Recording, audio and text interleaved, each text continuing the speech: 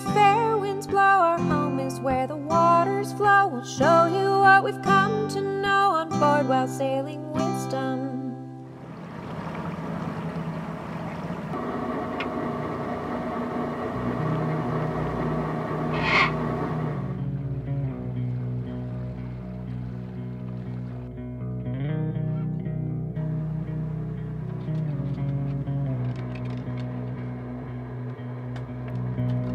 I'm used to give all I have.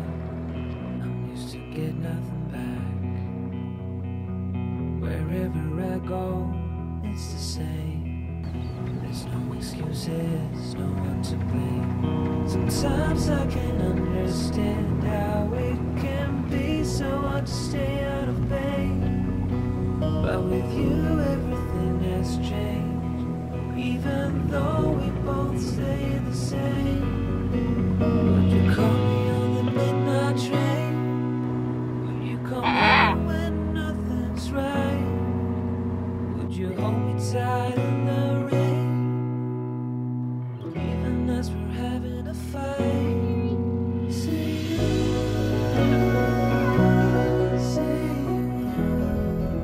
Right now we're coming into the Ponce Inlet. It's Ponce de Leon, the Florida version. And we're gonna come into this area that looks really nice and hang out for tomorrow and the rest of today. Probably get some good eats, see what it's all about, this little cute town. And that's what ICW cruising is all about, just finding little adorable towns and getting to know the people and getting to know the food. I went by your house, what a big mistake. For a while I thought that I wouldn't break. I need something else to clear my head. Someone to tell me how to live instead. Just open your eyes and take my advice. Stop rolling the dice and just compromise. It's the chance of your life.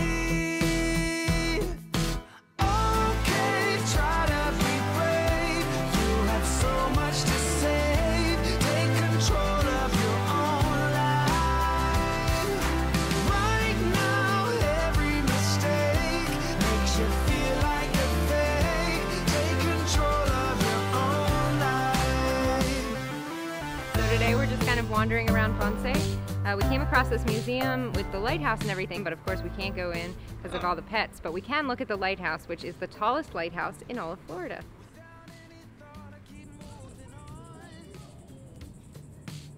I don't even care if my soul is gone. So many words that I should have said. Not concerned about how to live instead.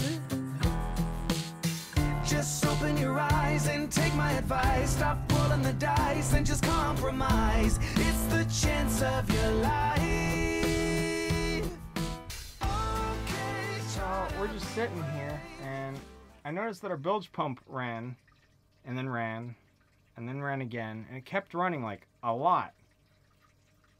So apparently, I don't know what this sticker is, but this thing, it jammed our check valve open. And that trickle is the sound of our boat sinking because I dropped the check valve into the sump. Ah yes, the sound of water flowing steadily into our boat. This is just an image of your squirrel boxers. Good. Maddie had the great idea, since the boat is sinking all this time, put some tape on it. So we did. It slowed the leak a lot while I looked for this little check valve that fell into the bilge. But let's observe how quickly this thing is sinking us without this tape on here. There's also a coin from Bermuda helping to seal the leak. That's a thing you have in a boat that sails around a lot. Yep, just, pouring water in. It's fine. This is fine. Gosh. So the whole issue is the through hole's below the water line. It's a bad idea. I think next time we haul out, which is going to be pretty soon, we're going to change that. So we got the stuff out of the check valve. Now we put this in. It should stop sinking. reattach all this stuff. Yeah, don't fall out again. Ah, there you go. Man, I am glad I put automatic bilge pumps in this boat, because otherwise it'd be bad. Yeah, so at first I thought our packing gland was really loose and leaking, but it was leaking, so it was a combination. It was everything going bad all at once. Yay. So I tightened our packing gland, and then the leak kept going. And then I just looked in here, and while I was trying to see where our leak was, it just filled up the bilge in a matter of minutes. And then the pump ran. I'm like, that's not good. So when I lifted the pump up, the pump was just trickling water out. I'm like, alright, its check valve's bad. A little piece of trash almost sank our boat. What was in the check valve? A sticker. Like, from what? I don't know. That's the thing. It's some like, it looks like a computery sticker. It's like gold and shimmery. So it's something that we sucked in from outside? Well, it's something that we brought into the boat. Oh. Fell into the bilge, got sucked up, and then tried to sink us. Got it. Yeah. Fun. If it was a bird seed, that'd be hilarious. But this is like a sticker. A gold sticker. Like normally those are for Maybe it good was like jobs. on a fruit. Ah, it's like really stiff. Ah, yes. The leak is stopped. Yay. Good. Success. Just gotta get this tightened in here. We are no longer sinking. Goodbye, water, and stay out. Yeah, this little sticker, no idea what this is from. Almost sank our boat. Tiny little thing. Alright, so the current's flowing pretty strong, and we're gonna get the anchor up, get moving. So we're gonna be leaving Ponce, and we're gonna be heading towards Seabreeze to anchor in this place by the Twin Bridges, because that's a name that they gave a place that has two bridges that are next to each other. But in between those bridges is a park, so we can get the shore, we can walk the dog, and most importantly, go get some food, because we're out of that. The goal is to get 9 miles north, or 9.8, so 10 miles north. So with this current, it should give us about a 2-knot push, which means if we go 4 knots, now all of a sudden we're going 6 knots. So the whole point that we need to do is get up this river until we get past the point where the tide exists, because eventually the tide flattens out. Like where we are now, it's a 3 to 4 foot tide. Where we're going, it's a 0.8 foot tide, so not much. So if we can get up there before the tide changes and starts sucking us back out to sea, and we make it there really fast, anchor, and then just enjoy life. A really nice thing, we're motoring at 62 amps right now, which is 3.2 kilowatts for anyone who cares about that. Now the awesome part, the motor's consuming 62 amps, but we're actually only consuming 50 amps because early, it's only 9:30, the sun is already putting in 10 amps into the system with the solar panels. So that's just free money right there. A lot of people have been asking us why we're doing the ICW all the way up to Maryland from Florida, and we have a few reasons. The first is that we have a dog now on board and we want to be able to give him 3 walks a day. We think that's really important.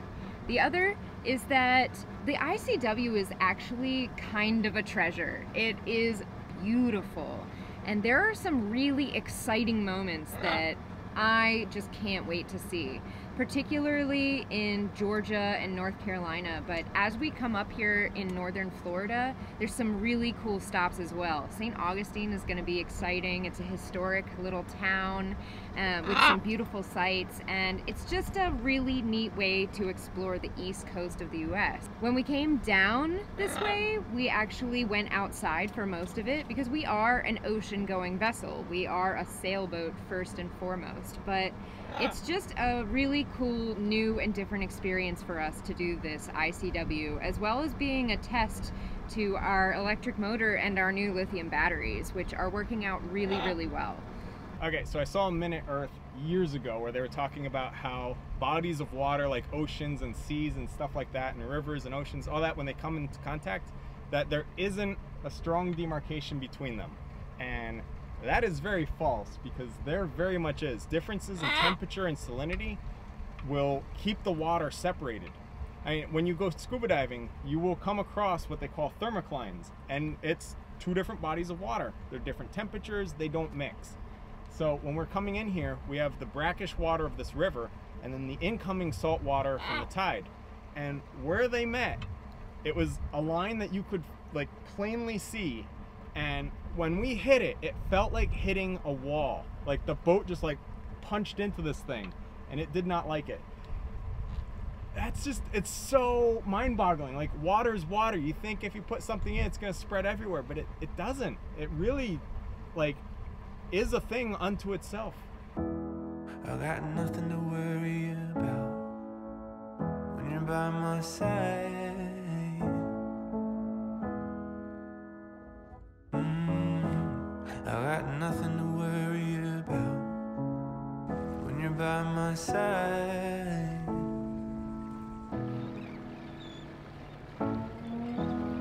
I looked out and I saw the rain. These guys are all in the channel. I wanted it to go away. Their argument was that we had to leave the channel and go around them because we weren't under sail. They didn't have to budge. No concept of draft or water depths or anything, because their world, their boats draw like a couple inches, and when the motor's down, it draws like a foot.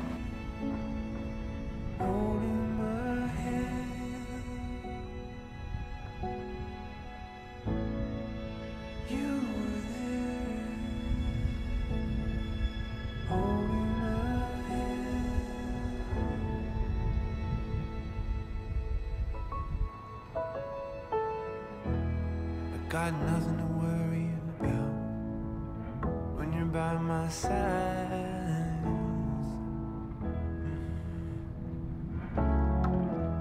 I got nothing to worry about when you're by my side. Yeah, I just don't look. It's terrifying. I look at the number, I see that it'll fit, and I just don't look up. Bled from the wound for at least a year. Every time. Couldn't clean myself up. I reached out for the bottom rung. You hoisted me up. You were there, holding my hand.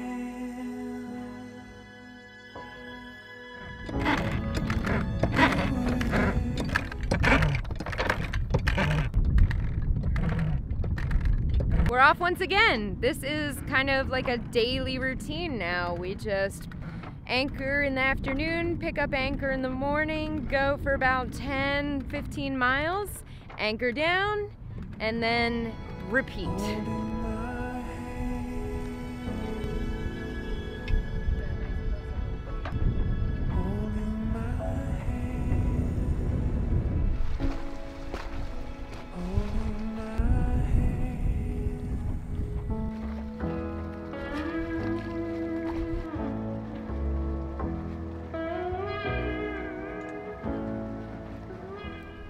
So this is going to be one of those moments where lithium batteries really shine, because today we have 15 to 18 knots of wind right on the nose. So there's no sailing because it's a narrow channel, there's nowhere to short tack or anything, so you're just motoring straight into this and it's pushing you back.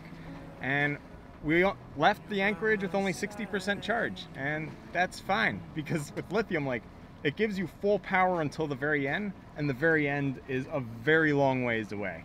So we're gonna be doing 10 miles up into this to just carry on our way. Now, if we had a diesel, yeah, people wouldn't even think twice about this. They just motor and not realize they burned a little extra fuel. But when you're electric, you're a little more aware of things that are going against you, and you try and get everything as favorable as you can. But lithium gives you a little bit of a break there and lets you just, you know, go anyway.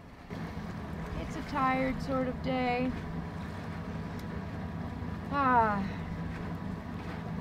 One thing that actually makes this a little, like, very different from an ocean crossing is that one of us has to constantly be steering and looking forward. Whereas in the ocean, you're not going to hit anything. So you do have to be aware of ships and stuff, but we can't exactly set our monitor wind vane in the ICW. So we're not relying on wind at all, which is such a change from what we're used to.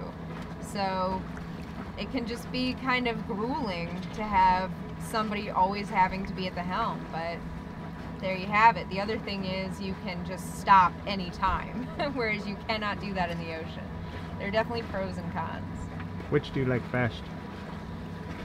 That's tough. Since we have all the pets with us, I prefer this over the ocean. And since we can just kind of stop anywhere and go into town and see people and meet people, like, this is a lot better. But as far as like destinations, I found it to be much more exciting to be in the ocean and to be going to all sorts of unique and cool countries and places. I definitely prefer that, but there are elements of this. Right now I'm in the mindset of the ICW, and I wouldn't want to be out there right now.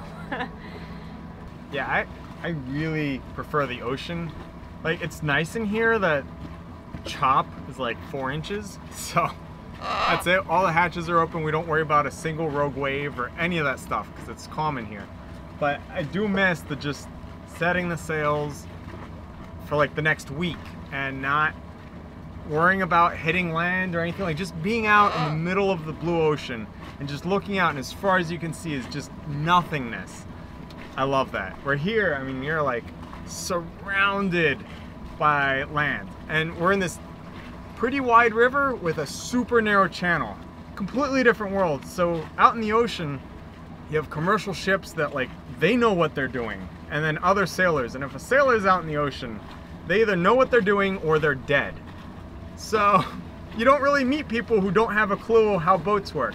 But here, it's like you can put your boat in the water, motor around, and then pull back out, and they don't have to really know what they're doing, and then you run into problems.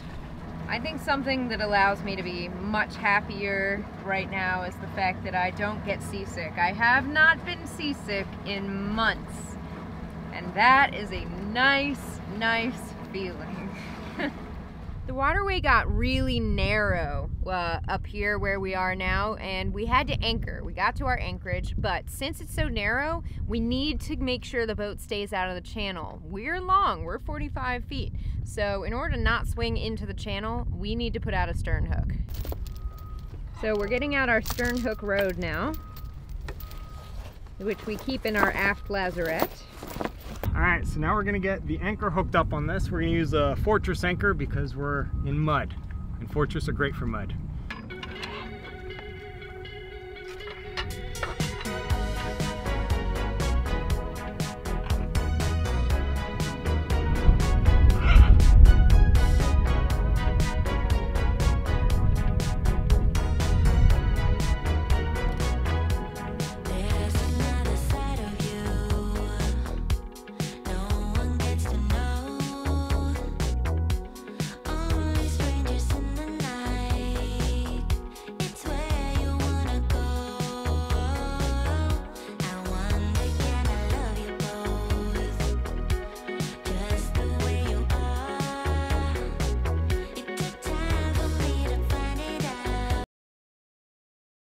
We are aground, very aground. And today's little fiasco adventure was made possible thanks to the most valuable tool on this boat. Sailing with George is the charter company that's giving a boat to us for a week in Greece.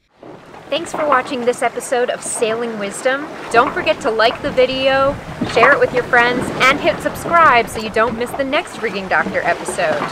And if you're interested in even more Rigging Doctor awesomeness, consider becoming a patron to see all of our extras. Can't wait to see you next time as you join us out here on the high seas.